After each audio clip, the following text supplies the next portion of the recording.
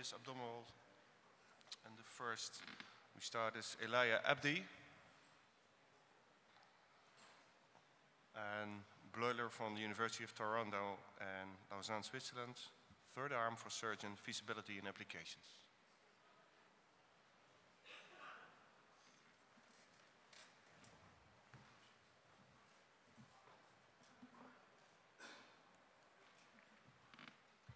Okay. Hello. I'm going to present you our research on the possibility of having a third arm for surgeons.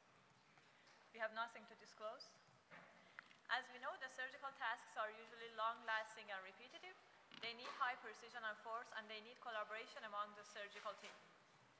Surgeons need assistance for different types of tasks, such as suturing, holding the endoscope in laparoscopic surgery, holding a suction apparatus, and retracting organs out of the way. If the assistant is novice or unfamiliar with the surgeon, this can be the source of error and inefficiency during the surgery. So we thought, what if we could have a third additional robotic arm under the control of the surgeon to make him or her more autonomous and dexterous? So the ultimate goal of this project is the development of a robotic surgical application to be used as a third hand. To this end, the specific goals of the present research is the study of the possibility of controlling the third hand by foot, the learning curve of the subjects, the individual differences that we can find between people, and the appropriate level of complexity of the tasks that can be reached. To this end, we have developed a set of experimental studies in virtual reality. The first setup consists only of visual feedback, meaning that we will have 3 virtual hands on the screen. We have 2 cameras, one of which detects the movements of the 2 hands, and another one detects the movements of the foot.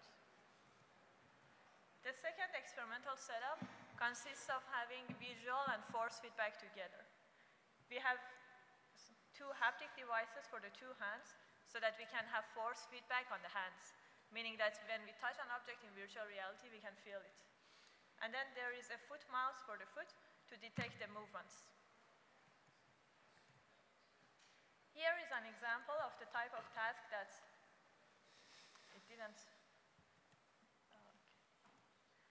Sorry, it didn't come up. Yeah. Thank you. Of the type of tasks that I'm talking about. Here we have 3 virtual hands on the screen. The 2 gray hands mimic the movement of the 2 real hands, and the yellow hand that is in the middle is controlled by the foot.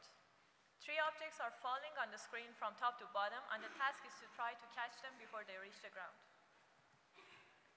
The first experiment with only visual feedback was performed with 13 subjects, mostly engineers aged between 18 and 30 years old, and we had 3 different types of games with different levels of motion. Here are the results. We could see as we go on through the 3 games, they feel more natural to control the third hand by foot. The sense of ownership was improved through the 3 games, and the physical and mental burden was low. What was also interesting to see was here. We could see that in the second game, which is represented in red, people found it the most difficult game because they were asked to move their 2 hands and the foot simultaneously in different directions. And this was perceived as the most difficult one. Whereas in the third game, which has been perceived as the easiest one, they were asked to be more active and to do a more active task, but they were free to choose the sequence of their limbs. And this made the game easier for them. We could also see that people move their limbs in parallel rather than serially, meaning that they do not group their 2 hands on the foot separately. And after a few minutes of practice, they improve significantly. The second experiment with visual and force feedback was performed with 30 subjects who were surgeons, residents, and medical students. And the task was again to catch the objects that were falling on the screen, but this time each object should have been caught with both hands, and the foot was used to move the camera and to find the hidden objects on the screen and to catch them too. We could see that the performance quality varies largely among the subjects, and their performance is independent of the gender of people and their proficiency in video games. What was interesting to see was that here we asked people if it has felt natural for them to move their limbs independently. And we could see that those aged between 31 and 40 years old were those who find the task more natural.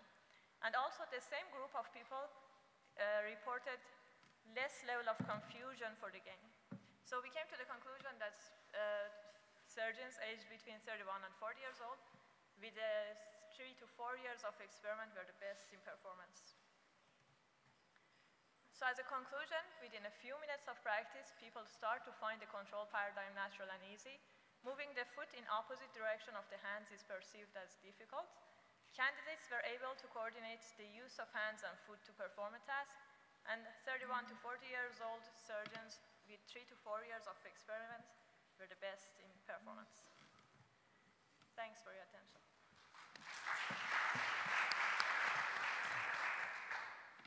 Questions from the floor?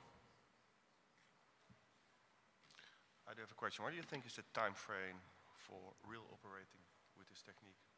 Yeah, it will actually take a while, because the first thing is that now we are programming some experiments with real robots, because we cannot stay in virtual reality, of course. We are developing a foot interface specialized for that.